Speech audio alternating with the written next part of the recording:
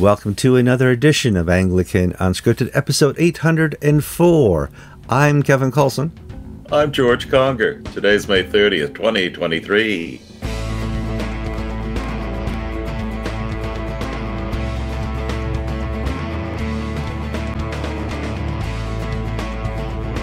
All right, thank you for joining us for another episode of Anglican Unscripted. We are very glad you could be here. We know the show is all about the audience. It's just kind of about what we want to talk about. This is a show where Kevin and George sit down in front of our webcams and we talk about Anglican news, Christian news, politics, and whatever else we find interesting. And you guys, for some reason, like that, and we appreciate that very much. Before we get too far into the show, I always want to remind people this is a great chance to like us on Facebook and YouTube. It's free advertising for us. If you have not subscribed yet, please subscribe to the show. If you want to add your opinion to all the topics we talk about, you go to the comment section and you say, hey, you guys are wrong about this or right about that, or I agree with you. That's a perfect place for it. George, we had a lot of comments discussing fishmongers. Yeah. Yes. I did not know there were so many ichthyologists among our viewers that who had real academic interest in the science of slicing and dicing fish. It's quite extraordinary, the people who watch Anglican Unscripted. I thought it was good advice. You know, Jesus was a carpenter, and we're supposed to be fishers of men. And I think that was cute, and that's exactly what the comment section is for. And we really appreciate that. George, how you doing this week? You finally settled back. You spent 10 days in Kigali, 10 or 11 days in Rome. Sigh. You're back in Florida. How are things catching up there? I should never leave. I should never leave, because when I go away, everything falls apart. We had a whole bunch of people die. Every weekend I've had funerals. My 107-year-old person who I visited at the nursing home passed away. The oldest lady in the county, she passed away. And it's also the same time of year when people head back up north, so there'll fewer hands to do the same amount of work that needs to be done. Because the grass doesn't grow in the winter. It grows a foot a week, it seems, in the summer. And all the guys are gone. So who's going to cut the grass on Thursday? Or somebody's moved back up north and need help emptying out their storage unit. Now, these days, the teenagers in the church, they don't want to make money. They don't want to be paid to do manual labor. I don't know what it is with kids these days. And so I try to cajole 80-year-old men. Oh, come on, Phil, you still got what it takes. Help me empty this storage unit and move this grand piano. So you see 6 guys all with trusses and me trying to lift a grand piano to the back of a trailer. So, oh my, it's just, well, it's great to be needed, but at the same time, I wish I was a good enough administrator that I had created a machine that could carry on and I didn't have to do this stuff. I think that's not a big skill within the clergy, the ability to have that synergy. Hey, I'm leaving. I expect everything to just keep going while I'm gone, and they come back, and yeah, what you see is like you leave the teenagers for a weekend, and they order pizza every night, and there's pizza boxes everywhere, and you know this is how it works in the ministry as well. All right, well, we got a lot of stories here to cover. Let's start with the biggest story of the week, and according to PBS and the BBC World News Service and CNN and everybody else, the biggest story of the century is Uganda has changed its laws regarding homosexual practice, and I'm going to use the word "and groomers." Let's talk about it. Let's not make the story about Kevin and George, but let's talk about the Ugandan story, George. President Museveni signed a bill after having returned it once to the Ugandan parliament that reforms the country's sodomy laws that were from the British colonial era. And it's caused a great deal of noise in the West, because some of it includes provisions for the death penalty for aggravated homosexual rape and things of that nature.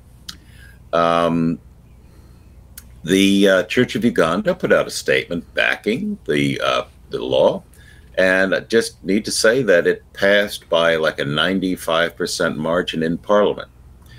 Now, I want to step back and say, what is going on here? Because too often people in America view the world in an American lens, that they look at something that happens in another culture and interpret it according to our norms. What this is not so much about homosexuality as it is about colonialism. Uganda's had essentially the same sorts of laws and hasn't really changed. But what it hasn't had is, until recently, is pressure from the United States, from the European Union, from Britain, to adopt the Western agenda on human sexuality. And this is very offensive, basically say, and the Ugandan people find it very patronizing. And essentially there are things that you can point to. At one time, Uganda was a destination for sex tourism. Mm-hmm. And there were a number of cases about 10, 15 years ago of European men coming to Uganda and, being provided with boys. Well, that was cleaned up.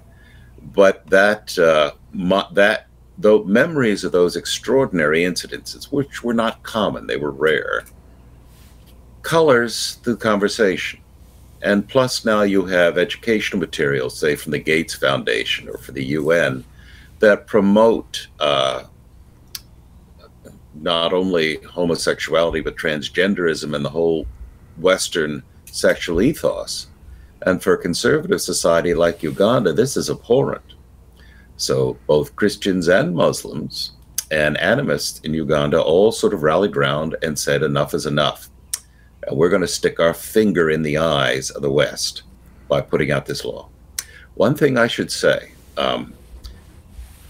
now, I'm not giving a personal commentary. I'm trying to explain how the Ugandans see this.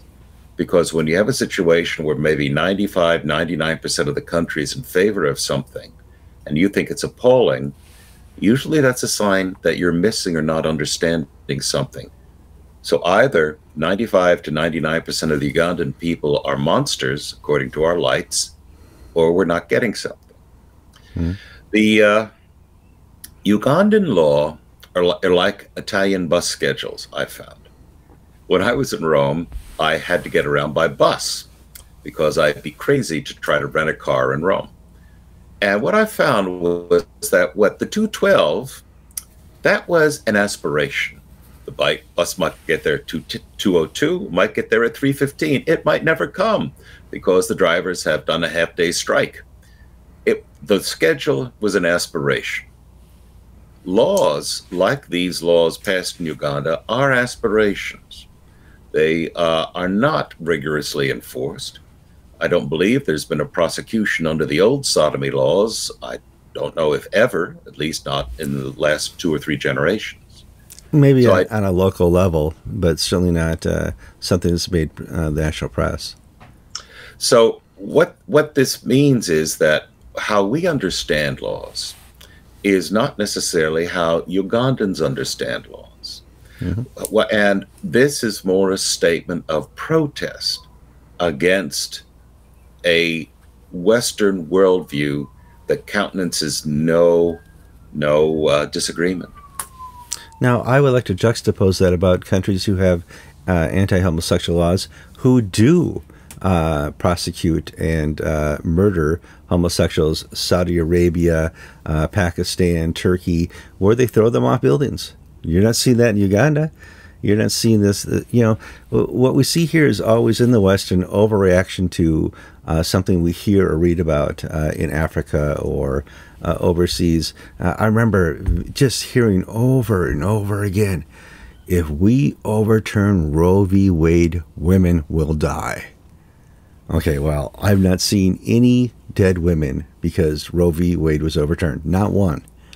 We just have this perpetual, lie between the right and the left about the reality of the situation. Here, Uganda is protesting certainly colonialism in one way, but they also see what's happening here in America, in the West, with LGBTQ plus spirit, plus second spirit. I don't know. I can't even get them on. I'm not trying to be disrespectful, but they keep changing it.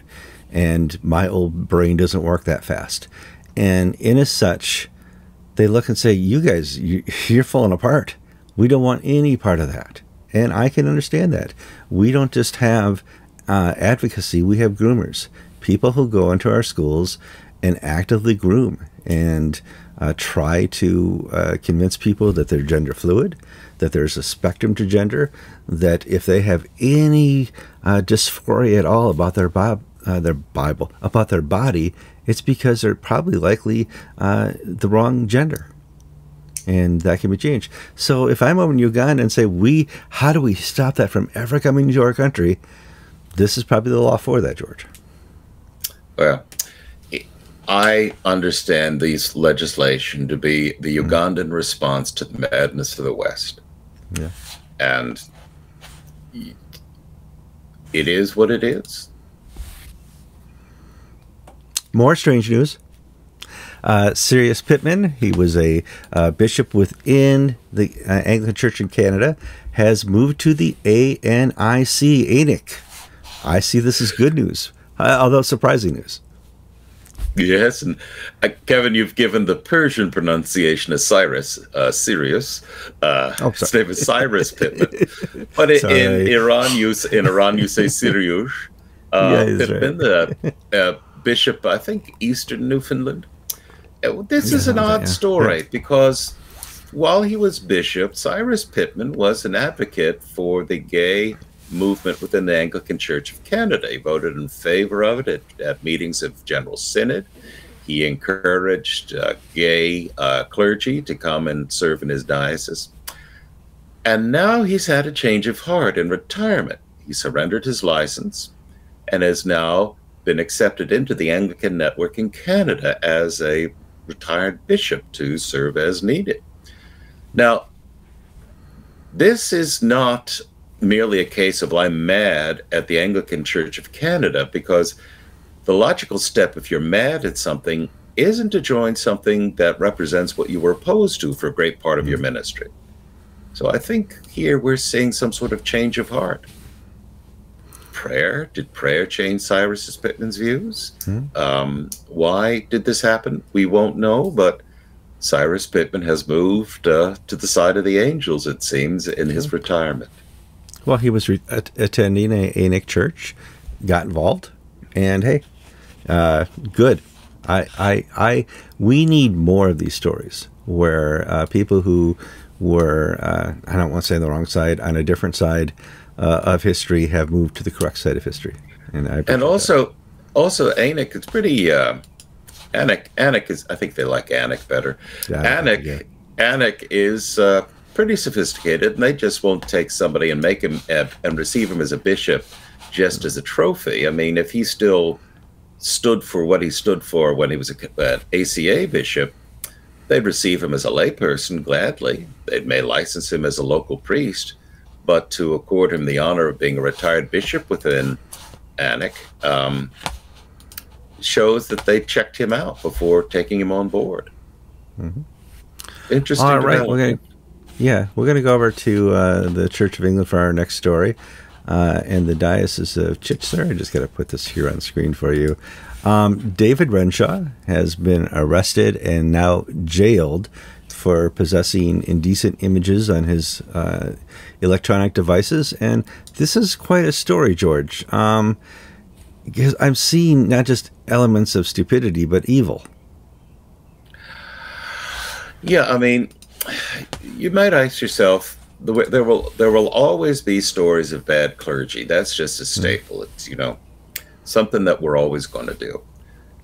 But there's something about the level of evil in this particular story that speaks to me so strongly of satanic and demonic influences.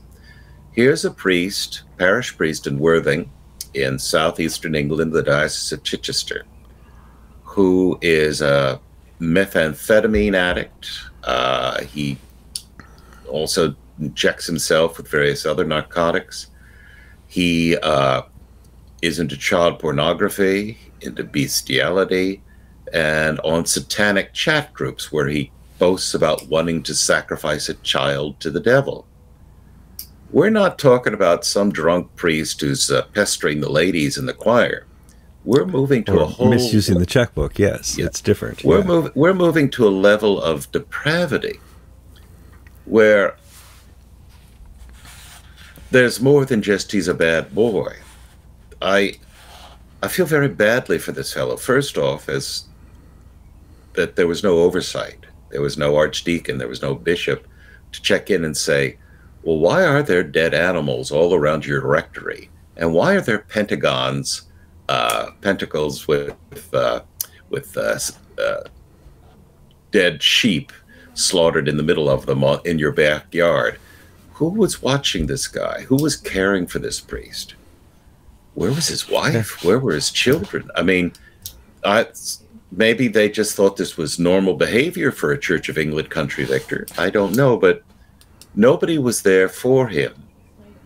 And the evil that he got into, whether it started with pornography or it started with narcotics, led to his complete and utter destruction, such that before sentencing, he attempted to kill himself, was unsuccessful. He's now going to serve 4 years, which means in England he can get out in 2 years. Lucky the guy wasn't in the United States, because this would have been a 20-year sentence for him. He would never have gotten out effectively at this stage of life. Sure. Well, the investigating officer, Detective Sergeant David Rose, said, throughout this investigation, Renshaw sought to blame anyone but himself. He failed to accept or take any responsibility for his actions. While I'm certain the local parish he represented would be appalled by that. Who's his bishop? You know, I have questions. David Warner.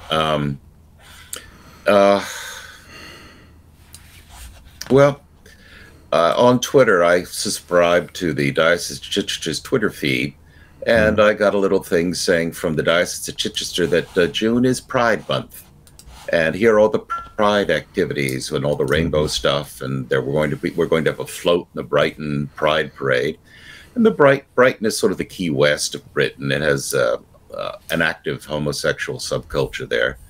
And so you're going to see men in bondage outfits, dressed inappropriately, simulating sexual acts, just like you have in most of these pride parades these days. And the Diocese of Brighton is going to be involved in all this. Now, if that's become normalized, at what point do we stop worrying about poor people like David Renshaw, who have either through mental illness or narcotic addiction or satanic, demonic oppression have crossed the line into utter madness? Yeah, it's a good question, George. Not quite completely unrelated. Let's move to South Africa, and we see a diocese down there complain about cholera, and that they need people to pray for them because they're moving back from a second class country to a third class country. And well, Pretoria was always a first world part of South Africa. Yeah. It was the I think it was the legislative capital. I'm not mistaken. Still is. Well, isn't it? Okay. Pretoria, Cape Town, and Johannesburg each had a function of government, but that was from high school geography, so it probably has changed. The Bishop of Pretoria put out a letter urging prayers for the people of Hammerskraal, I think, after a cholera outbreak. Now, that had very little readership on Anglican Ink, that story that went out, because, a cholera outbreak in an African place far away. But what this speaks to is this is emblematic of the utter and complete collapse of South Africa due to the African National Congress and its affirmative action woke agenda. Now, when you have a minority that you seek to empower through affirmative action, as we have in the United States, where certain minorities, African Americans and Hispanics, are given preference, while other minorities, Asians, Chinese, for instance, have a quota at Harvard. They only take so many, and so that an African American student will have several standard deviation points lower abilities as measured by testing than a Chinese student, you can get away with it. But when the minority is 85% of the country, what happens is that the jobs are given out to unqualified people.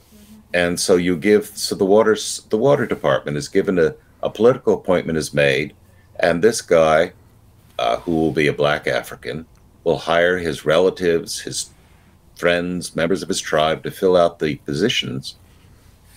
And very few of these people are civic or sanitary engineers. And what happens is the water supply collapses. The train system has collapsed in South Africa. The electrical system has collapsed in South Africa. The South African Air Force is all but moribund because the appointment of cronies and unqualified people. South Africa likes to say, oh, we're the major power of the African subcontinent. It is the murder capital of the world. It is easily. It is what the United States will be if we do not get off the crazy direction we've taken. Just imagine San Francisco or Los Angeles writ nationwide, and you have the situation in South Africa. It's really bad. And the Anglican Church there, of course, under Thabo Makgoba,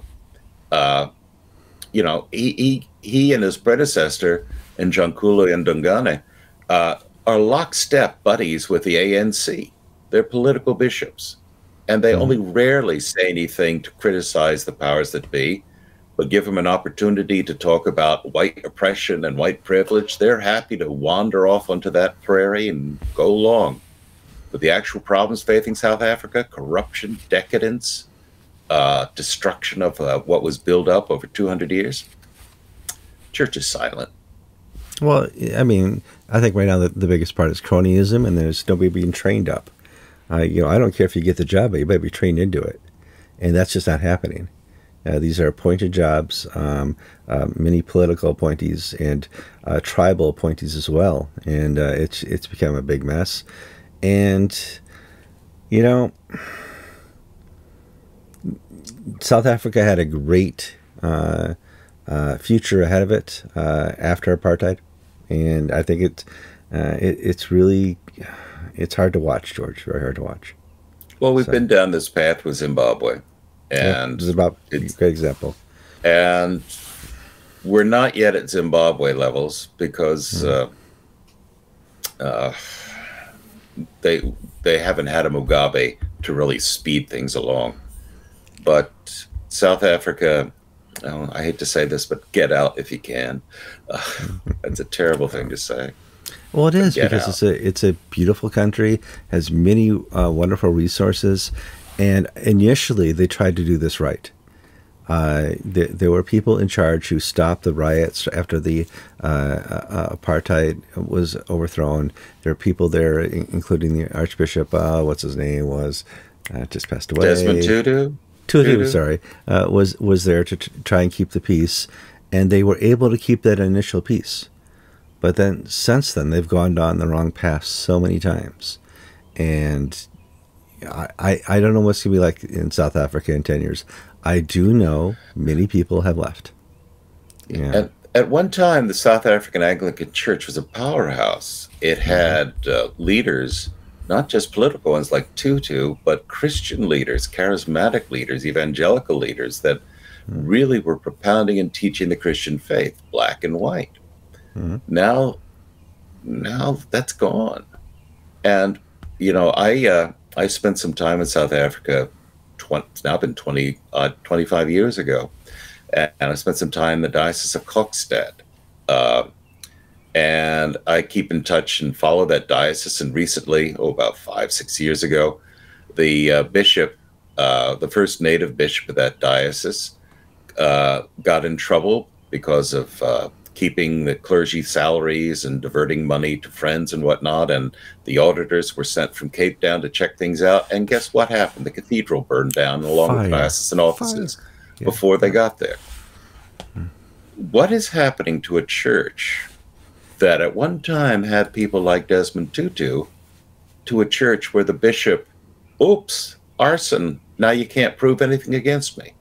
What's, where the Holy Spirit departed, I think is the only way I can describe it. Now, has it departed from every corner? No, it hasn't. But it's certainly the power of the Spirit is banked low in the upper reaches and echelons of the South African Church. All right, let's move back to America. We're going to talk about the Diocese of South Carolina. There's been a recent final Supreme Court decision on the last three buildings that were kind of up for grabs. And this is a long saga. This goes back, to Bishop Mark Lawrence. Mark Lawrence, when he was bishop-elect and had to be reelected twice because nobody in the Episcopal Church wanted him, even though he said he wasn't taking the diocese out. He had to be forced to take the diocese out. The irony of how the Episcopal Church treated the diocese and Mark Lawrence will never be fully understood. However, the Diocese of South Carolina has a decision from the Supreme Court that says 2 of these churches are yours, 1 goes to Tech George.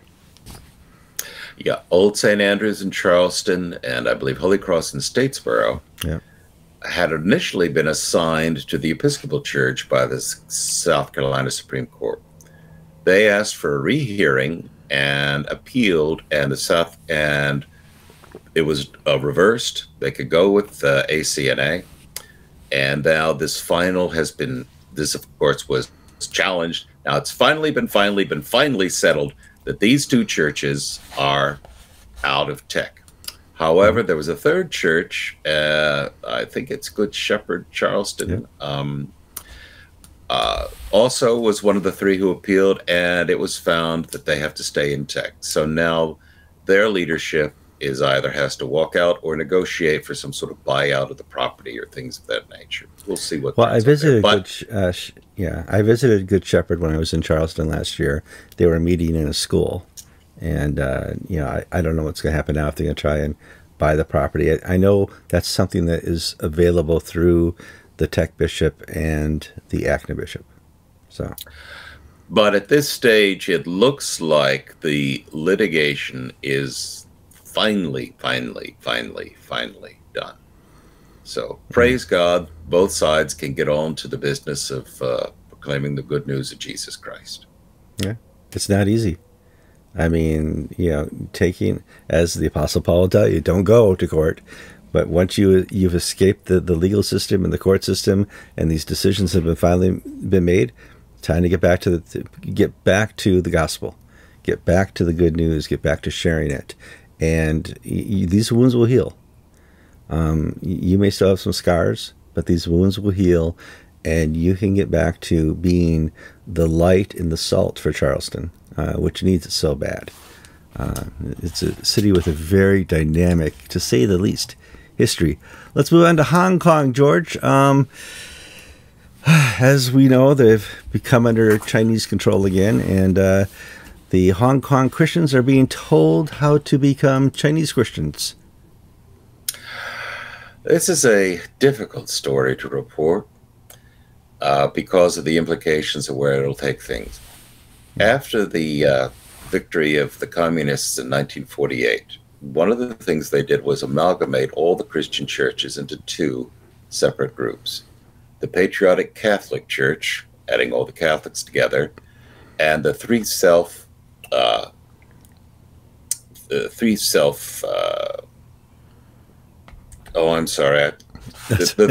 movement. That's it. All the Protestant churches into one group. Basically merging Methodists, Anglicans, Baptists, everybody into all this, and making them official state churches under the China Christian Council. This has been a government, and at the time, one of the leaders up until the 90s was a former Anglican bishop who basically gave up his Anglican identity in order to be a state functionary. Now, what's happening? Well, the leaders of the China Christian Council and the Three Self Protestant movement went to Hong Kong and had a meeting with the leaders of the Hong Kong churches. And in Hong Kong, you still have Methodists, Baptists, Anglicans, Catholics, the whole thing that you had before the revolution. And they said, now that we're one country, and now that you've had enough time to see how we do things, we're going to start making sure that Hong Kong Christianity is, the phrase they use is sinicized, meaning made Chinese. Now, what does that mean? Does that mean having services in Chinese? No, it doesn't. It means subordinating their doctrine and discipline to the Communist Party of China, such that in some parts of China, they have taken down the Ten Commandments from church walls and replaced it with sayings from Chairman Mao. They've replaced icons of saints with pictures of Mao and other, and Chairman Xi and other luminaries of the party. The Anglican Archbishop of Hong Kong chaired this meeting and was very cordial and polite, and as the mainland Christian leaders basically said, it's time you fellas got in line and became more Chinese in your Christianity. Which means, and there are a lot of, there are some major doctrinal problems here for Anglicans who wish to be faithful, such as justification by faith is out the door. It's a justification by works that conform with the mind of the Communist Party. Oh, absolutely. Yeah. So it's a works righteousness, but this works righteousness is mediated through the leadership of the Communist Party. So you are not saved by your faith. Your faith does not make you well. You are saved by your conformance to the dictates of the party, being a good citizen, being a good subject of the state. And then your Christianity may sort of influence all of that on the side. So what does this mean? Is that is the Hong Kong church going to have its assets confiscated and moved over to the Three Self-Patriotic movement? Maybe. Will the clergy who do not conform have to go abroad or go to prison camps? Maybe. It's a bad sign. What we saw happen with the judiciary, what we saw happen with the politics, what we saw happen with the press, it's now going to happen to the churches in Hong Kong. And recently, Jimmy Lai, who was a publisher, billionaire, owned some newspapers, was arrested by the communists, and even the British Foreign Secretary James Cleverly made a personal plea last week to let Jimmy Lai out. Chinese couldn't care less. He's going to go to prison for a good long time. To be a Chinese Christian, Mao has to be your God, and the president of China has to be your Messiah. In simple terms, you are giving over everything to the party, and the party is your Holy Spirit. And it's your only choice, in my opinion, is to go underground within Hong Kong. And this is what we see in China, where the underground church is 10, 15 times as big as the official churches. So will we see Hong Kong Christians go underground to their version of the catacombs, meeting in people's homes and apartments rather than in churches? I don't know. But I guess what we need to do as non-Chinese Christians is to pray for the Christians of Hong Kong, pray for their leaders, pray that they have the wisdom to handle these attacks and find a way to maintain their integrity and maintain the flock under the assaults of a terrible enemy in Peking. Yes, do pray. I mean, okay. And folks, putting out a lot of good news this week. we're talking about an enemy that has no qualms in jailing millions of Uyghurs in the far west of China, and destroying whole ethnic groups because their loyalty is doubtful. Now, the Hong Kong Christians are almost all Han Chinese, so there's not the ethnic animosity. But if your loyalty is to Jesus Christ or to Muhammad or to your Buddhist principles or Confucianism or whatever, that, or God forbid,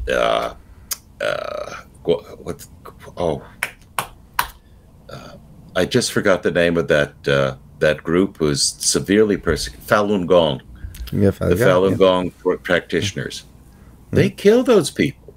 I mean, there have been credible reports from international human rights groups that Falun Gong parishioners are jailed, executed, and then their organs are harvested and used for transplants.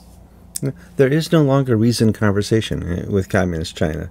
Not that there ever was since the late mid-50s, but the ability to say, hey, can't we just talk about this? No, there's no talking about this.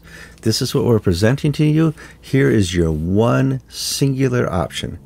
Adopt this way forward and your churches will survive. Don't adopt this way forward and your churches will die. If I may offer advice, which I'm not hesitant to do, when you go to Walmart, when you go to Home Depot, look at where the wrench you're buying is from. You can always find at Home Depot an American alternative. It's going to be more money. But, what's the difference between a $9 and a $14 wrench in the long run when we can basically punish an evil regime and support Americans or Mexicans or people from Taiwan? Doesn't necessarily only buy American, but look to see where these things are made. And pray for the Chinese people. Pray that they be freed from the clutches of this evil regime. Righty. Wow, what a great show, guys. Okay, so let's get back here to the North American continent, and we're going to talk about a Toronto diocese is figuring out being in and of the world is not making, and they got some pollsters in there to say what's going on, George. Diocese of Toronto did a consultation, and they hired a outside group, and they did 450 interviews with rank and file people in the pews and lower level clergy about what do we want the diocese to look like, what do we need, what do we don't need. And this report was recently published on the Diocese of Toronto webpage. And Diocese of Toronto is like the Anglican Church of Canada. It is woke in the extreme. Last Toronto story we had was Caged Jesus, a homeless statue of Jesus with a cage around it, at one of the churches, protesting government plans to move the homeless off the street. Okay. Well, this report said that the people of Toronto, it is powerfully said what they wanted. They want young people. They want families with children. They want normal, average Canadians to come to their church. What was absent? Gay pride parades or all of the woke nonsense. Social justice. When asked what they thought of social justice meant, it wasn't transgender people in wheelchairs drinking Bud Light. Rather, it was feeding the homeless in their community, providing after-school opportunities, meeting the needs of the community, the poor, the downcast around them.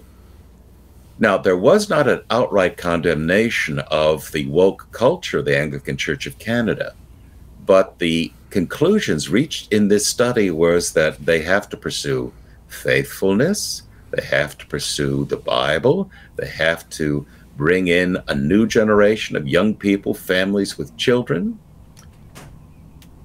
And it basically is 180 degrees opposite of the direction taken by the officialdom at the Anglican Church of Canada.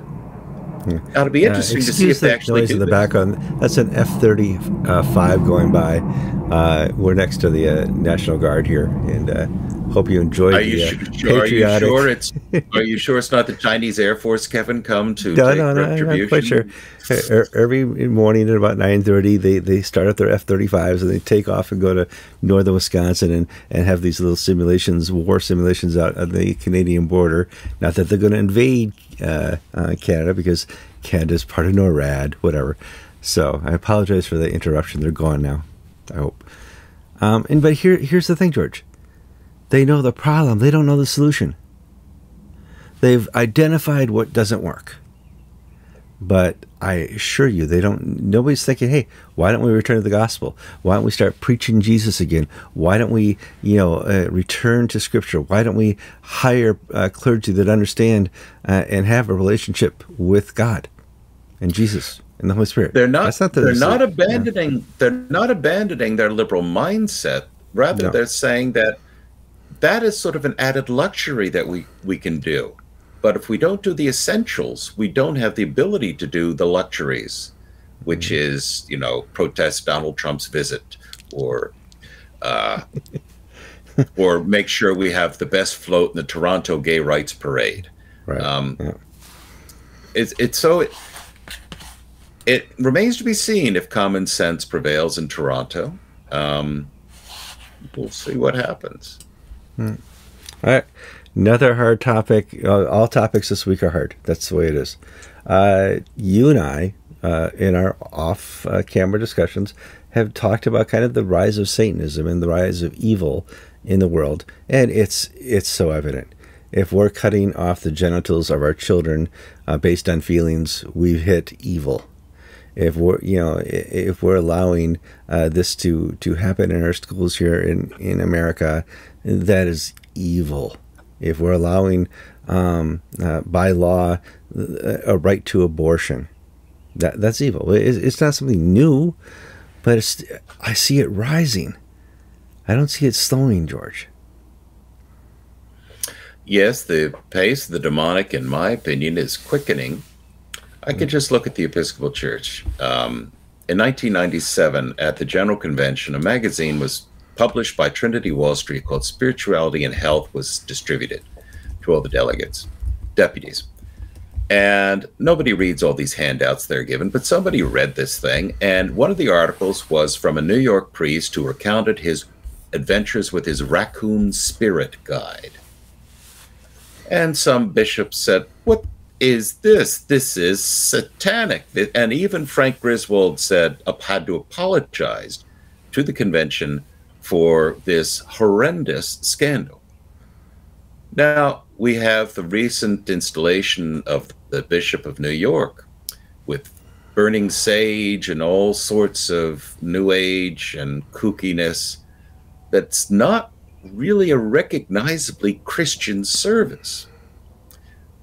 And this sort of syncretism with the spirit of the world, which we see with the rise of the gay movement, the transgenderism, we're also seeing it in the secular world with the rise of Satanism. Mm-hmm. And, in my community, there are groups in the high schools, disaffected young kids who form these little clubs and cults, and some of them get pentagram tattoos, and they go out into the woods and try to invoke spirits. And, it starts with Ouija boards at a sleepover when you're 12, but when you're 17 or 18, it includes hard drugs, slaughtering animals, and giving your life to Satan. Now, not every kid does this, but it is enough, and it is something that the police are aware of, and sometimes I get asked about this because and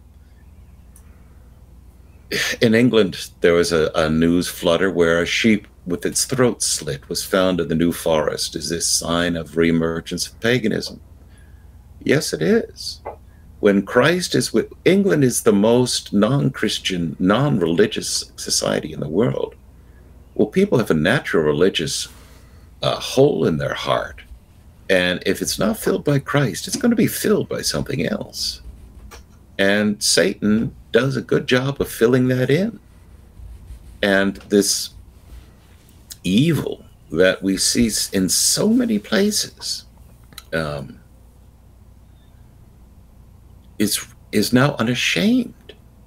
You go into Twitter and you look at it's the satanic boastings of people in the media, people in sports, people in entertainment. In 97, this was, oh my goodness, what a nut job you are. Today, it's almost de rigueur in some circles. Sure. Avant-garde. You know, it's something up and coming, and it's not celebrated yet, but I see one day when we celebrate it openly. Not in our churches, I hope, but certainly, you know, in Hollywood. The BBC had a recent show about the new Satanism, which was essentially celebrated it as a refreshing alternative to the dreary old Church of England. Oh, okay, it probably is better than the Church of England, you know. And here, the vacuum. Here it has happened. We have a church that is a state church that has lost its way completely, left a vacuum of unanswered questions. Well, the devil's there to help. He has answers. And he's answered the questions of the children, of the young adults, of the young parents, and where do you restart this, Church of England? Well, you started on your knees in prayer, and you pray for the conversion of England. And I don't mean this in some sort of partisan or sectarian, oh, well, they all join our particular brand of Christianity. Nope. No, but pray for the Holy Spirit, which is withdrawn from many of the churches of England in the United States and Canada and around the world. Pray for the world to be filled up again with the power of this. It's Pentecost, for goodness sakes. This is what we should be preaching and hoping and praying happens, that God arises.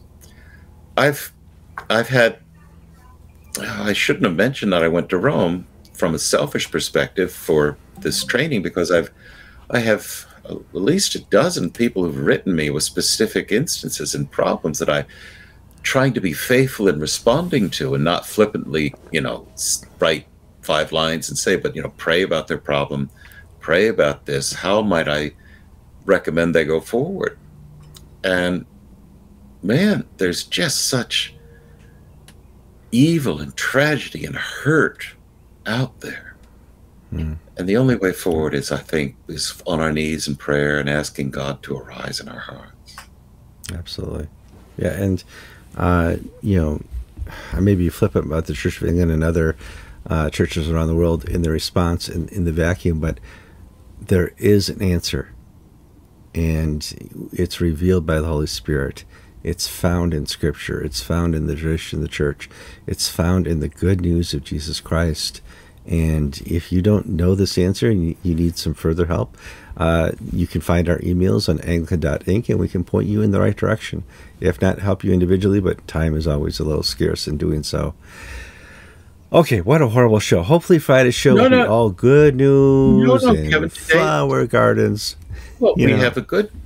one of the comments I want to respond to, somebody said, oh, you guys are always dumping on AOC.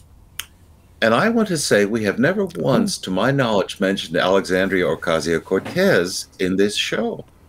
I don't know what they're on about. I think we may have mentioned just maybe something she said about Trump, but if you go back to a couple, I know she has been mentioned, but I don't think in a derogatory light, you know. Now, perhaps they're thinking of the Archbishop of Canterbury, but he's the ABC. He's ABC. He's not the AOC. Now, AOC is Alexandria Ocasio-Cortez, not Justin Welby. And notice we haven't, this is the first time we've mentioned his name today. Who? Justin who? What? Vacuum. I'm Kevin Kallsen. And I'm George Conger, and you've been watching episode 804 of Anglican Unscripted.